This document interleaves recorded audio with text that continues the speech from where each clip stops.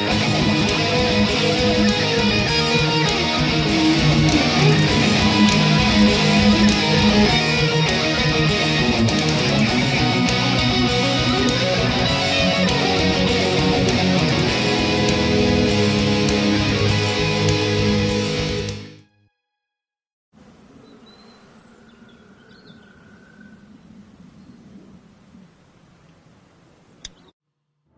guys, Player One here. Today we're going to talk about Telltale Games' The Walking Dead. The Walking Dead is based off of a comic book series of the same name, written by Robert Kirkman. Now, that comic book series has spawned novels, other video games, as well as a very popular TV show on AMC. The television show takes place in an alternate timeline from the comics, whereas Telltale's The Walking Dead takes place in the same timeline, and it actually runs parallel to the events in the first issue. The game starts off and you're playing as Lee Everett, a professor. Now early on, he finds a young girl named Clementine, and the main purpose from that point forward is to help reunite Clementine with her parents who are missing in Savannah. The Walking Dead is a character-driven game. It's heavy on story, and therefore you need characters that are deep and believable. Luckily, we have these in abundance. Voice acting is top drawer right from the main characters down to the bit roles that we see. Here's an example of some of the many characters you can find in this game. Get the gates open! We've got wounded! I want to know why you thought bringing more mouths to feed was a good idea. I gotta look out for my family. I gotta know that whoever I take with me is gonna be looking out for Cat and Duck. Wait, I know that. Lee, you left Duck in danger twice. No one's trying to cut you out of anything. Those look like the people who raided my Calm camp. down, you're paranoid. Fuck you! Did you tell anyone out there who you were, or that you were tied to this place? That's right. I know who you are, and I know you're a killer. The game is broken up into 5 episodes, which make up Season 1. Now, when it was initially released on the PlayStation Network and Xbox Live, you had the opportunity to buy each episode at a price of $5 a piece, or for those with a PlayStation, you could buy all 5 ahead of time for $20. I like this game delivery method because it gives you the opportunity to try something out for $5 and you get 3 to 4 hours of gameplay per episode. If you decide you don't like it after the first one, there's no obligation to keep buying more. But if you do like it, you can keep going.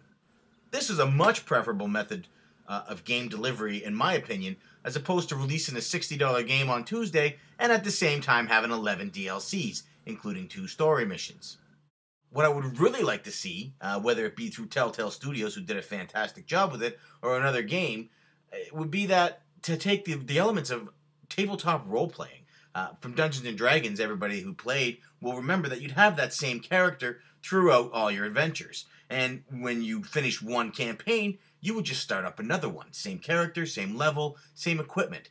Now, if you could do that with a character or a group of characters, if you wanted to do it with multiplayer or have online capabilities, you could release an episode that's a campaign, have a starting village, throw in a couple of side quests and a little main quest in a cave somewhere, and have it end, level 5, 6. There's no reason to be level 30 at the end of every game.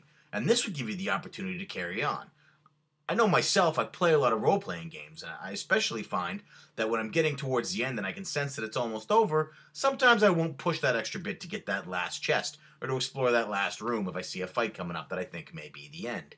However, if I knew that in 3 months I'd be playing as that same character again, I might be a little more interested in exploring all the content that each game had.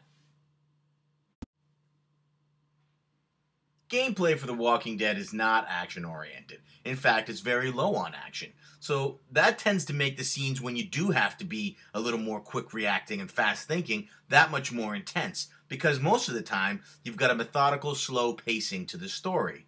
And this game is all about story. The story of The Walking Dead is so deep and engaging that my girlfriend actually sat along with me and watched me play all 5 episodes. She jumped at the parts that were supposed to make her jump, and she got attached to the characters just as much as I did.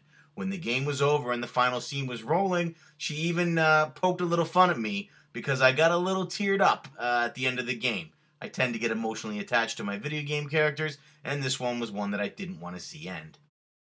The graphics for The Walking Dead closely resemble the graphics of the comics, and it's a nice touch because you sort of feel like you're playing through an interactive comic. It's a point-and-click game with puzzle solving and a deep story that you're going to follow along and get drawn into, and it's nice that it also resembles the comic book world that a lot of us know very well. If you're a fan of Telltale games, if you're a fan of The Walking Dead, or if you just like good stories with deep characters and puzzle-solving games, this is the game for you. If what you're looking for is a run-and-gun, shoot-'em-up, Dead Rising type, this probably isn't what you're into.